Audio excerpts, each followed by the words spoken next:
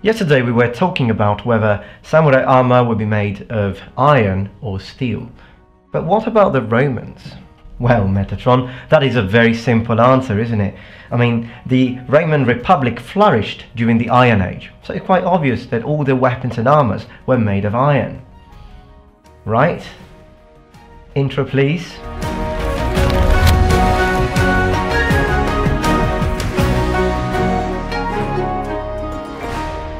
Hello everyone, so welcome back to my channel. This is the Metatron speaking. So, what did the Romans use, iron or steel?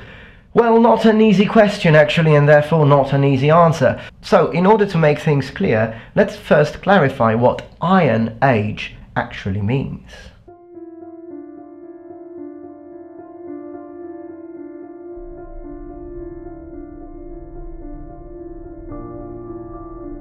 So to place Iron Age, just to remind us all, Iron Age follows the Bronze Age but precedes the advent of writing. So we can say that the Iron Age is basically the end of prehistorical times. The thing is though that during the Iron Age lots of different kinds of metals were used. It's called Iron Age just because most tools and working tools were made of iron. But what about items of war? Well, when we mention steel, we need to clarify that steel is an alloy of iron, as iron becomes steel upon surpassing a certain percentage of carbon. Now, the simple answer to this question is, yes, the Romans also used steel. When we think of the gladius, for example, and most of the times gladius is made of steel, of course, the blade that is. Although we do need to keep in mind that when we say steel, as far as gladius are concerned, we are talking about various degrees of carbon content.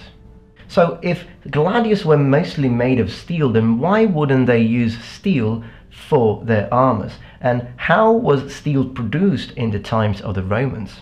Well, again, as I always remind my audience, of course, the Roman era is very, very long. We're talking kingdom, republic, empire, and we do need to realize that not all armors were uniform, not only because we have many different types of armor, Lorica Segmentata, Lorica Hamata, Lorica Squamata, Lorica Musculata, but also the type of material, the type of metal used would vary. We do need to realize that even upon finding or researching steel, and even upon noticing that steel was actually harder and therefore a better metal for armor, old armors would be recycled. You would repair old armors and still use them. So even if you had a new item, not all legionaries would be able to afford it, but also we need to consider that legionaries were using other kinds of armor. They wouldn't just ditch it.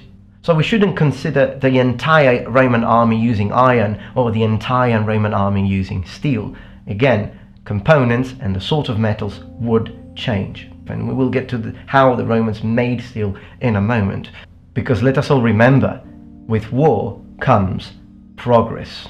The Romans would have been constantly seeking for stronger and tougher armors and weapons. And we do know that the Romans had expertise in metalworking. So if we look at, for example, Corbridge Type A or Newstead version of Lorica Segmentata, or to use a more probable name for it, Lorica Laminata. If we consider these two finds, these two kinds of armor that were found in Britain, or in Roman Britain, then in both cases we're talking about steel. And many times when we see the sort of steel that the Romans used, we find plates having mild steel on the outside and iron on the inside of the plate. Two possible reasons for this, and those of you who have watched my video yesterday about samurai armor will remember this.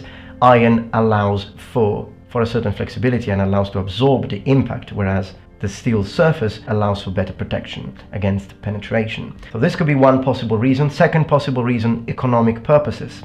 Now, there are some schools of thought on this, but considering that steel varies its degrees of carbon content very often in Roman production, then most likely the Romans weren't really calculating the percentage of carbon in the steel. But again, this is something that should not surprise us because even in medieval times this happened. But how did they do it? How did they make steel? Well, in the ancient world, steel was generally made by a process called carburization, which is repeated heating and hammering of iron in contact with charcoal. The casing of metal will be converted to steel.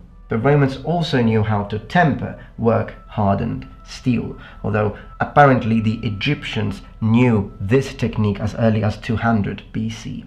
Quenching was also possible, which is the process of preserving the high-temperature crystal structure of steel by suddenly cooling it in water or oil.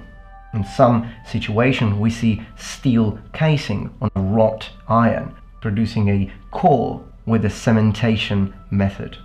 Now, of course, modern method of iron and steel production differ significantly to those used in ancient times as far as technology is concerned, although they would not vary as far as chemistry is concerned.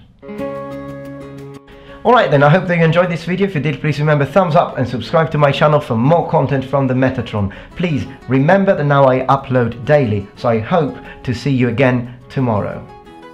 Before leaving, I have made a promise and I am sharing that comment.